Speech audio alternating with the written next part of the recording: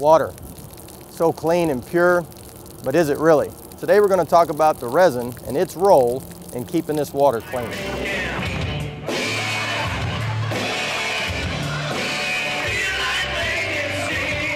Steve Duvall, rental technical support in our rental division. Been with the company for many, many years and is the guy behind the phone, that voice when you need to call and actually get some technical support on the rentals. This is the guy that you're talking to, so obviously has a lot of years of experience in the boiler industry.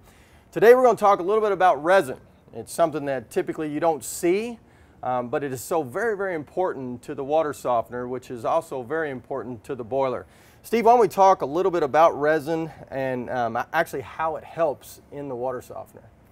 It's actually the heart of the water softener. Without it, you wouldn't have any soft water. But it's a resin or zeolite. It's what it does is it's an ion exchange. In other words, it exchanges hard water, the minerals, and releases soft water out into the system. So when you actually use resin, where's it actually going in the water softener? It's typically it's in these tanks, these mineral tanks. Typically you'd have a gravel or sand bottom, and then the resin would be 55–60% up, and so you'll have a space here is a freeboard area. So in other words, you'll have water coming in this direction, going through the resin, and then once it goes through, then it goes out of the softener to the system. Okay. So it comes in hard and goes out soft. Okay. So now, obviously, it's a lot of particulate and things like that are running through it. Yes. So how long does resin last?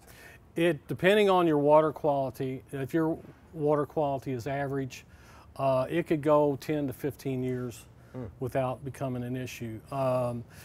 The issue would be if the beads start to crush, if a lot of iron gets on them and you can't clear the iron off of them.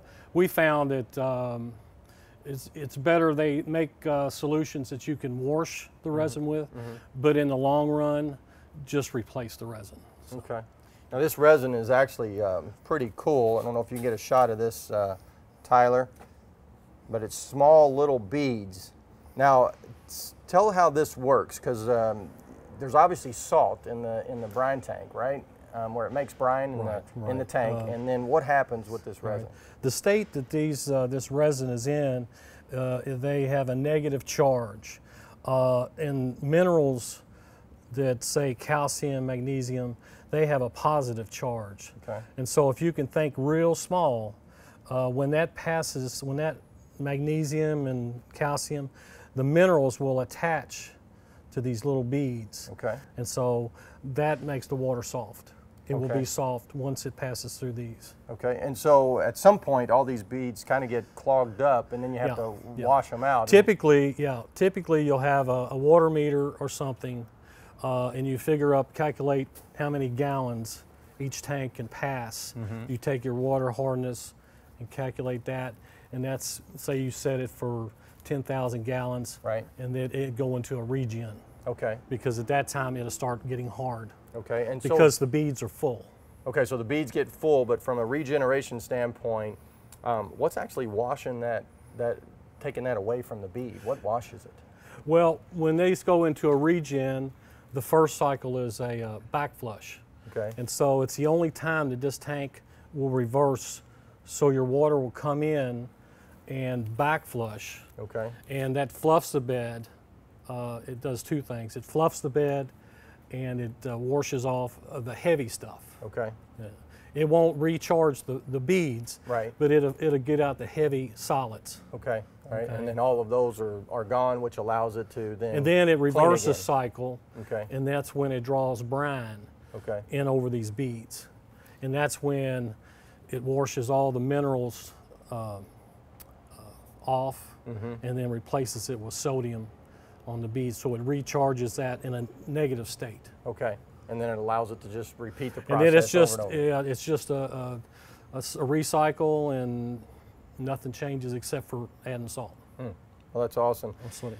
Well, as you can see, the resin is something that is so very important. It hasn't changed for many, many years. Water is such a corrosive thing that can happen to the boiler, to where the tubes can get pitted, or scaling and things like that. And so it's so important to have a water softener, but also really the heart is the resin.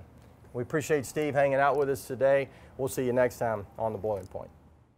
Well, we appreciate Steve stopping by with us today on The Boiling Point and talk a little bit about the water softener, but more importantly, that resin. The resin is so very important in the water softener. Make sure you tune in next time as we talk about the water softener and actually how it works.